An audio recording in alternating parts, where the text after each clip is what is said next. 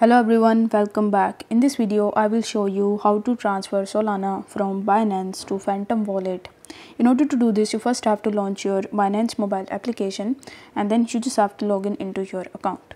Now once you're successfully logged in, you need to tap on this Wallets tab in the bottom right hand corner of the screen, and after that you need to tap on Spot in the top. Once you do this, you will have to select Solana, and here you will be able to see the withdraw option. So you need to tap on withdraw and then you need to select send via crypto wallet. Once I've done that, you need to fill out this form where you need to provide the address. So in order to find the address, you will have to launch your Phantom wallet and then you just have to log in into your account first. Now once you're successfully logged in, you need to tap on Solana and then you need to tap on receive. Once you do this, you will be able to see the QR code as well as the address relating to Solana.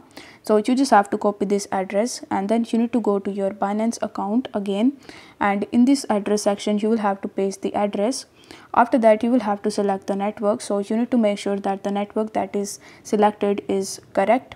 Then you will have to enter the amount of Solana that you want to purchase, and after that you need to tap on this withdraw button in the bottom right hand corner of the screen in order to transfer your Solana from Binance to Phantom Wallet.